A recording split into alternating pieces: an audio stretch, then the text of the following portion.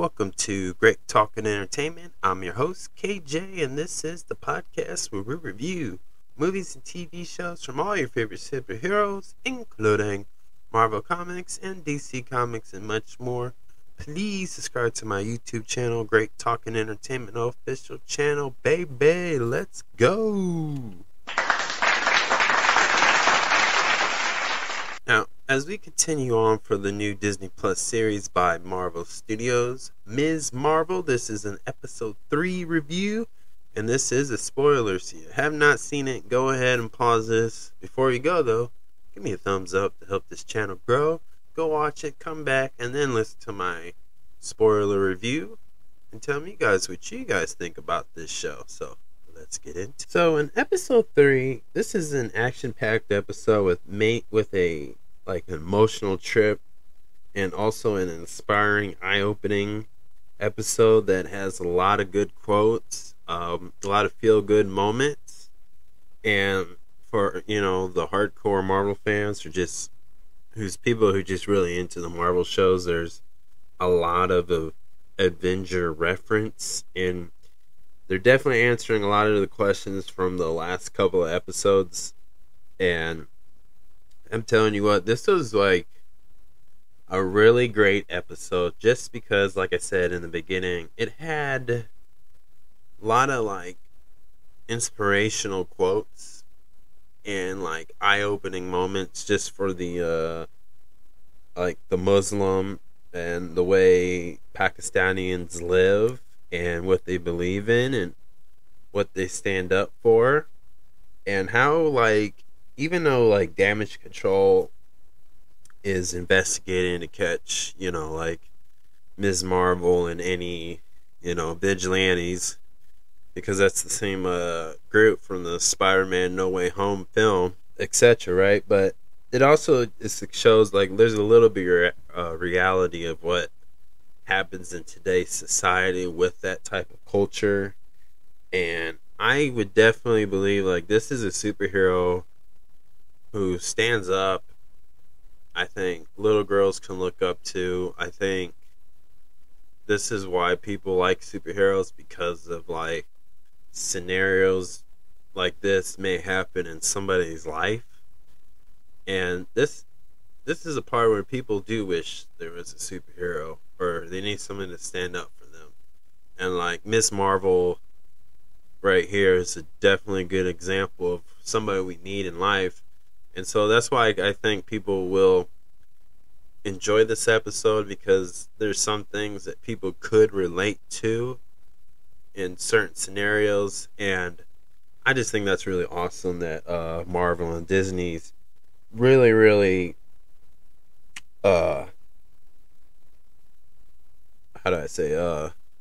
discussing this topic within a show or an episode. So I definitely give them the big kudos to that, because that is awesome.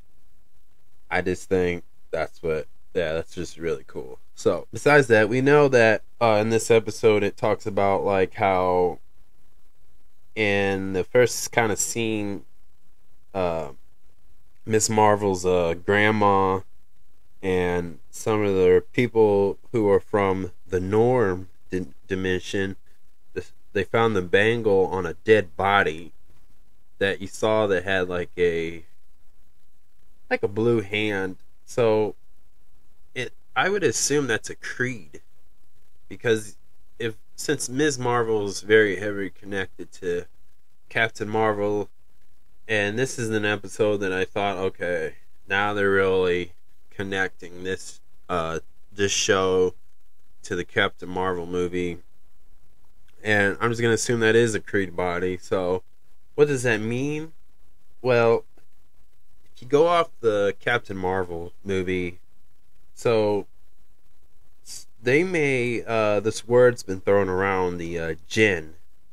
So maybe different cultures, different years, different era, right? A Creed on Earth has been called many different things. And maybe Kamala's grandma or great-great-grandma is a Creed. Maybe she has the DNA. Maybe she's not from Earth. I think if the Norn dimension is its own dimension, that's cool. That's fine, because just like the Soul Stone world, I forgot the afterlife in the movie Black Panther, when T'Challa or anybody who gets the manual of the Black Panther drinks the flower thing that has like the vibranium that kind of made the Captain America shield in this and empowers Wakanda, right?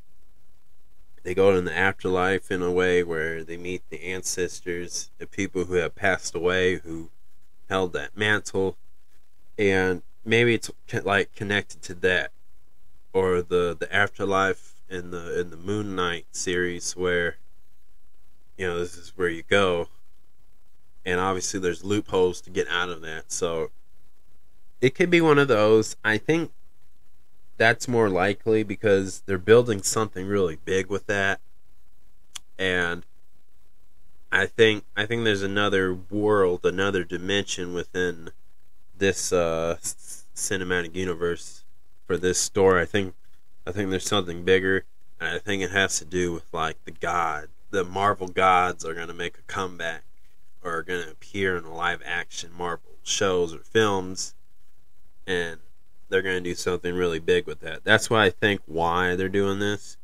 But if I had to go with just the Captain Marvel movie and connect that movie to this whole show, I would say like the Creed body. I think some of Kamala's family members are actually Creed, and they may have lived just a regular life. It's not like, we don't know if all the Creeds are bad. We don't know all the Creeds are good, obviously, but if I had to put a hunch on this, I would guess like maybe some of the Creeds didn't like how their planet was being dictated, or they're changing the rules or whatever, right? So some probably escaped their planet and went to Earth to live somewhat of a regular life, and they may have fell in love with humans or whatever. That's a possibility too.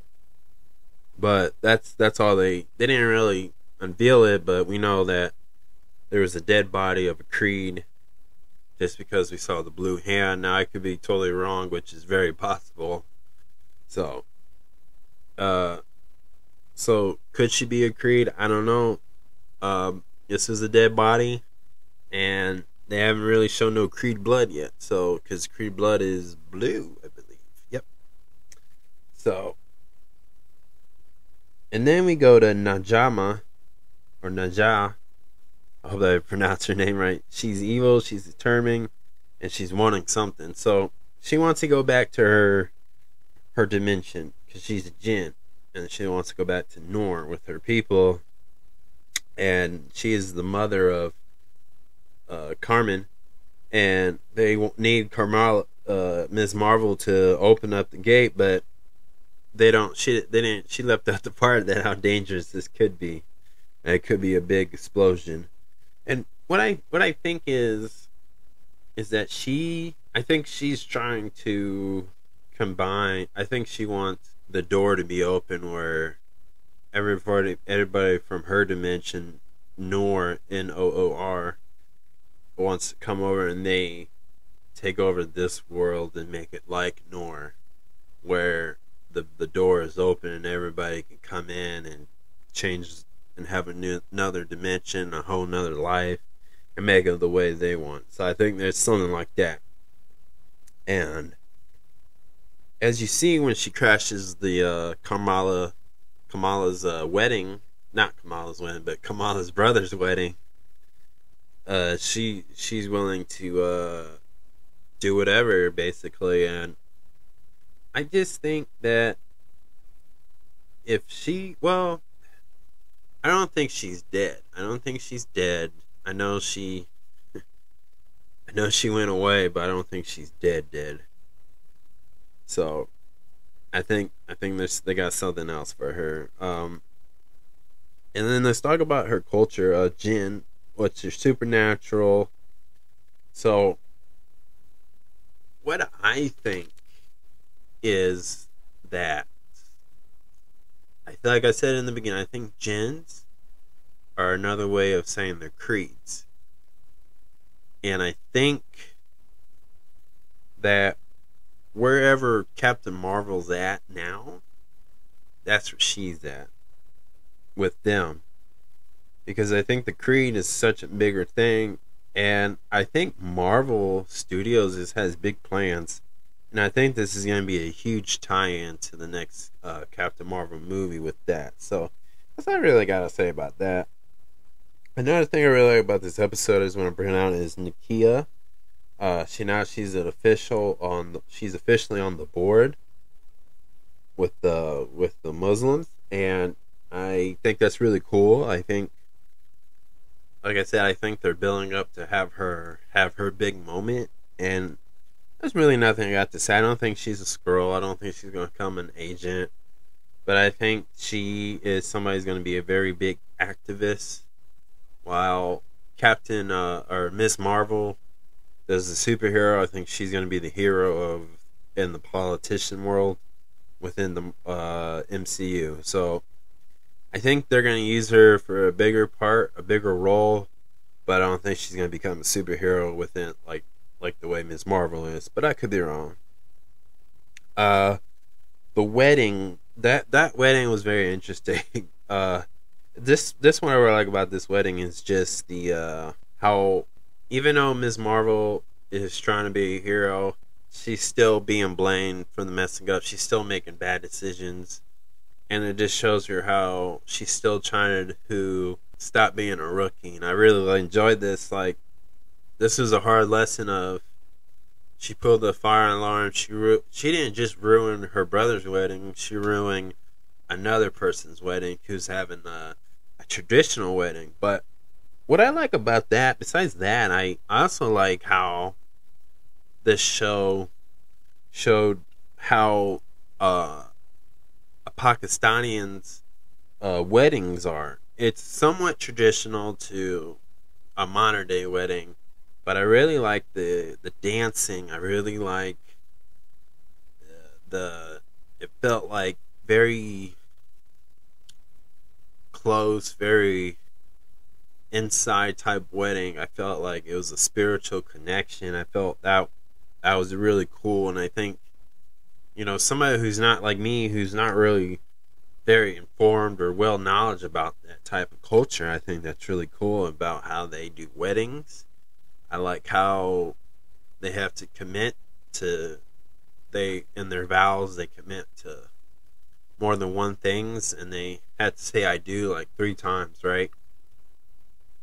And I think that's really cool, like I said. But you can tell they're having fun. Yes, their life can be very strict. Their life can be very disciplined, but I think at the end they're trying to show, but in all that, they still regular. They still live their regular lives, and it's just how they live. And I just think that's really cool. And just like that, before the wedding, when Ms. Marvel was talking to the guy of the I forgot I'm a butcher the place, but the temple, their version of a church, Ahmadi. He was just saying, like, I like that quote. He was kind of like, it's not if you're good, you just do good. And I think, like, and then it just leads up to this wedding, but this is Kamala trying to learn, like, being a hero, responsibility. Like, she's the Peter Parker, she's the Spider-Man for this thing, and I think that's just really cool about that. So that's what I really like about to the whole wedding, from before the wedding to the wedding, and then obviously we get into a superhero moment where the Jinns are coming to get Ms. Marvel to open up the gate, but Carmen, like, he was like, look, if they're evil, they're gonna kill you, and they don't care. So it's a huge battle, but luckily Damage Control captured them, and Ms. Marvel got away. So I think that's fine. I think what that explains is just that her trying to balance out the secret identity and her regular life. and she's still a teenager, so she still got that. So, I think that's really cool. You're watching her grow, you're watching her become the true superhero of that. With the ending explaining after Kamala's bangle activate, her and a couple other people, including her nanny, her grandma, see a train, and I wonder what that train means. Who knows? But I think this train, the image of the train, to me is gonna lead up to a like maybe a past. They're gonna show. I think the next episode would be a flashback of an event over there with Nani, Ms. Marvel's grandmother, and I think it's gonna show what happened. I think it's gonna reveal a lot of what her family is, maybe, and I just think this episode, like I said, was so good, and I think it was very educational, very inspiring. And I think this is where this episode to me just showing where Ms. Marvel's at now. She's learning, but she's not there yet. But like, look at Nikita. She's the same age as her, but she's a little bit more mature than Ms. Marvel. And then she finds out that Ms. Marvel has his powers, and she's upset that Bruno knew. But I think this is where Ms. Marvel has to figure out, okay, she hasn't learned who she can and cannot trust. But I think in this scenario, the people who she should be trusting is her family and her closer friends. So, I think the next episode is going to show who's going to know her true secret identity and who's not.